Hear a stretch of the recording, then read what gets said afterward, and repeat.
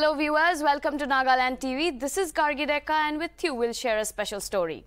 Finance Minister Nirmala Sitharaman on Monday announced a fresh set of measures to provide relief to a string of COVID-hit sectors such as tourism as well as small businesses, apart from steps to boost health infrastructure both in private and public sectors.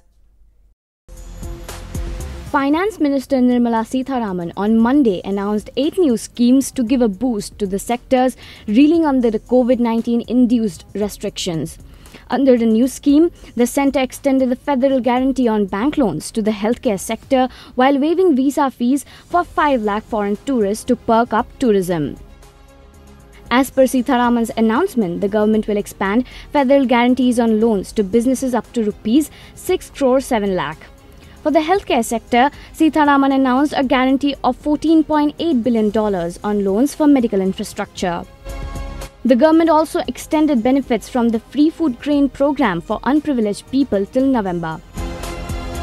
For this, Sitharaman announced 938.7 billion rupees, bringing the total cost of the program to more than $30.5 billion. Tourism and hospitality sectors for long have been demanding support from the government, arguing that they have been hard hit as COVID has forced people to cut down their travel. Therefore, rethinking the strategies for tourism, Sitharaman said once the visa issuance for international travel is restarted, the first 5 lakh tourists will be issued visa free of charge. She said during the press briefing that the scheme will be applicable till March 31st, 2022. Or at least till 5 lakh visas are issued, whichever is earlier. She further stated that this would incentivize short-term tourists visiting in India. The government will provide working capital or personal loans to people in the tourism sectors to discharge liabilities or restart businesses impacted due to COVID-19. She further added that the focus is being diverted to new lending and not on repayment of old loans, and mentioned that all borrowers, including defaulters up to 89 days, are eligible for the scheme.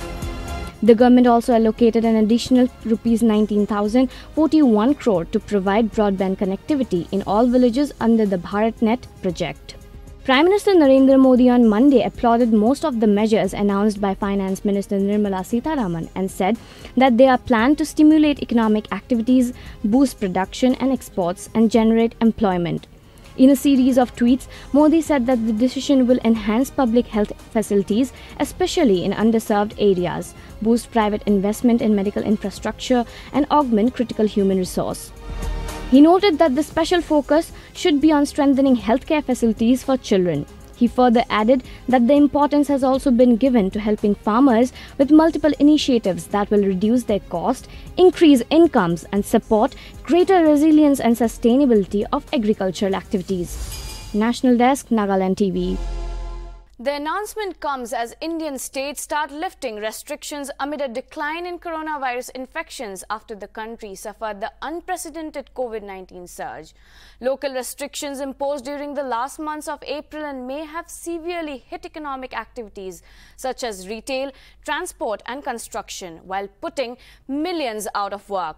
With these new set of schemes in place, now it'll be interesting to see how beneficial will it be for the commoners and will it stand the test of these unpredictable times. That is all for now. Keep watching Nagaland TV.